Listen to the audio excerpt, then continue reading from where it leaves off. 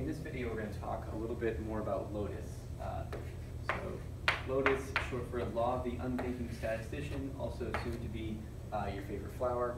LoTUS is a really interesting and useful tool that we can use, but it's tricky the first time you learn it. And no matter how many times people tell you it's interesting, no matter how many times people tell you it's easy or it's useful, it's tough to sort of believe them until you really get a feeling for it yourself. And I think it's difficult to sort of understand because the formulas seem kind of vague and ambiguous. But here I want to show you that LoTUS is actually very intuitive, and it's just doing something that you would do yourself, just sort of written in formulaic form. So what is LoTUS? Well, two forms we've seen so far are the expected value of x, so the mean of a random variable. Sorry, the mean of a random variable. Equals the sum of little x, so the probability x equals little x. This is the PMF of x, the probability that the random variable crystallizes to a specific value, times that specific value, summed over all values. It's important here to remember, as it is in any introductory statistics sort of setting, what is random and what is not random. And the random stuff here is the capital X, and so make sure that's clear that that's a capital X. Capital X is our random. Lowercase x is our specific points. Okay, so that's the simple form we've seen of LoTUS. We've also seen, chalk is bad. We've also seen the expected value of a function of x. So the expected value of g of x, again, capital X, random variable, equals the sum of g of little x, the values that x can take on, times the PMF of x, probably takes on.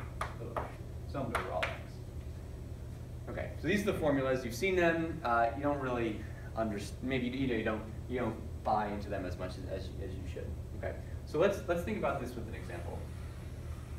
Let's think about a simple random variable x. Okay, so we're simple random variable x. We're going to have the values that x can take on, and the probability. I'm sure a little higher. The values that x can take on, and the probability that x takes on those values. Okay, so simple, PMF value takes on. Let's say this is, simple random variable takes on values 1, 2, and 3, and let's say it takes on these values with probabilities 1/3, we'll say 1/2, and 1/6. These probabilities add to 1, so it's a valid PMF, it's a valid random variable. And this is a simple example, but it makes sense, right? Like a third of the time this is 1, a third of the time it's half the time it's 2, and a sixth of the time it's 3. Okay. Now imagine if you were asked to find the average or the expected value of x, big X, right? This is just saying on average, what will this crystallize to? And based on this table, you can probably figure out what this is, right? You're like, okay, well, it takes on the value 1 a third of the time, right? So a third of the time it's going to be 1, and half the time it's going to be 2. So I have 2, and then the rest of the time, 1/6 of the time, it's going to be 3. And that's, it's sort of just, it's very intuitive. It's a weighted average. Like this percent of the time it's going to take on this value, and we'll sort of, et cetera, from there.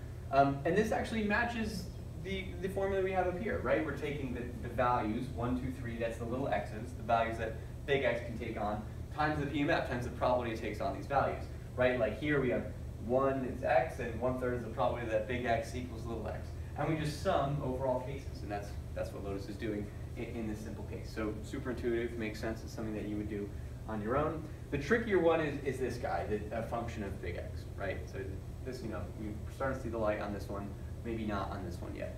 Let's imagine if we created a new random variable. So we have x, and now we're going to consider x squared, right? So x squared is clearly the value that x takes on, and we square that. So we can kind of expand our table here. We have 6 squared over here. I'll just erase that. We can expand our table. We have little x here, the values that big X can take on, and little x squared. These are obviously the values that big X squared can take on, that the random variable x squared takes on. So here, if big X takes on 1, big X squared takes on 1. Big X takes on 2, big X squared takes on 4. It's 2 squared, etc. That becomes 9. Okay. And this is what you would do if someone asked you to find, right? Sorry, I should have said this first. If someone asks you to find the expected value x squared, like on average, this is just saying on average, what is x squared, right? This is sort of what you would do. You'd say, okay, well, let me square my big X when it, square the values it comes out to. And now it's pretty clear how you would proceed, right? Like big X squared comes out to 1/3 of the time.